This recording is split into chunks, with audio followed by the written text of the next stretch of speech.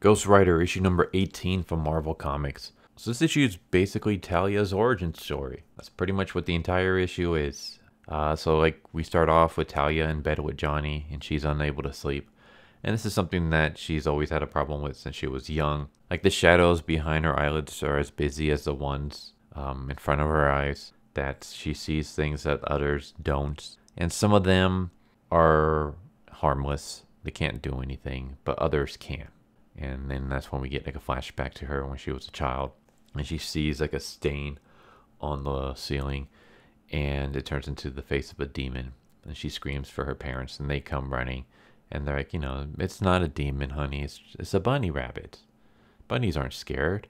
And because of that, things just start getting worse for her. Because she can see these things that no one can, people start making fun of her. No one believes her. They all think she's weird or crazy. The kids poke fun at her. Even the teacher is kind of a bitch to her.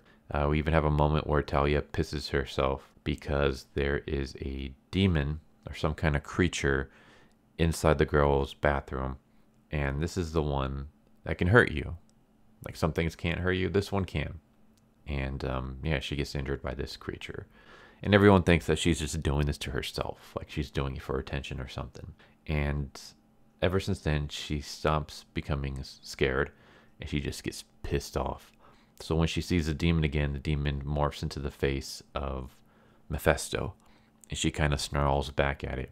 And that's when, I guess, Mephisto grants her powers or something. Like basically, it just says it gave me the answer I wanted. And she has these weird symbols on her forehead. And she draws it and gives it to her teacher, and it causes her teacher to piss herself. And yeah, we just get more stuff with her. Like she falls into the wrong crowd, and her powers start getting more and more crazier and stuff. She's just kind of like falling into dark magic. And in the present day, I guess the things that she sees are coming back or something. I don't know. It's kind of weird because she starts acting like a little bit more and more weird. Like she's seeing things, but she explains that she's always seen them before. So I don't know why she's acting more subdued now. Maybe they went away for a little bit and now they've come back. But yeah, basically she's seeing more and more creatures and demons and ghosts of the past. And yeah, her past is just kind of catching up with her. And it's, like I said, it's a past that deals with falling into the wrong crowd, getting in trouble with the cops. It gets to the point where her parents even take her to Doctor Strange for Doctor Strange to try to fix her. And he seems to be in the process of doing something to help when she uses the dark magics to escape and just kind of fall even deeper into just bad territory.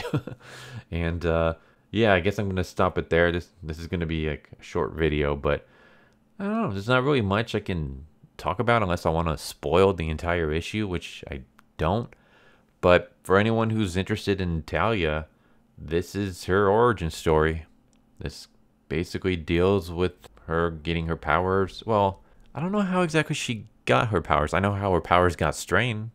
Her powers became stronger because of Mephisto. But how she got them in the first place, it's not really explained. Basically, as a kid, she's just always been able to see things that others can't. And I don't think it's coming from any of her parents because none of her parents act like they are aware of any of this stuff. Like they all act kind of weirded and freaked out. They think she's a normal girl at first. Then they think that she's trying to get attention. And yeah, eventually it gets to the point where they have to go to Doctor Strange for help, like I said. So how exactly she got the powers, don't know, but she has powers. Mephisto kind of made them stronger, and she started falling into the dark side. And I guess something happened to pull her out from that. Maybe we're going to find out in the next issue. But there you go. There's Ghost Rider, issue number 18, Talia's origin story. But I enjoyed it. It was nice to see like her origin story. I don't know if I would have waited this long to have shown it. I feel like I mean, we've already been with Talia for so long. It does seem kind of weird to just bring it up out of nowhere. Like right when I think the series is like coming close to an end. I think there's only going to be like a couple more issues left and then we're done. So maybe we're getting it now because the final arc is going to deal heavily with Talia. I don't know. That's going to be my guess. But yeah, interesting origin story. Nothing really new. Like, this is not like a brand new story. In fact, it reminds me very much of like John Constantine, in the sense that, like, you know, he had powers. He fell into a crowd that also had powers. They started dabbling more and more into the dark arts, and then something terrible happened, and then eventually Constantine decided to try to use his powers for good-ish. And that's kind of what Talia is like. Talia pretty much kind of just reminds me of like a female John Constantine, in a sense.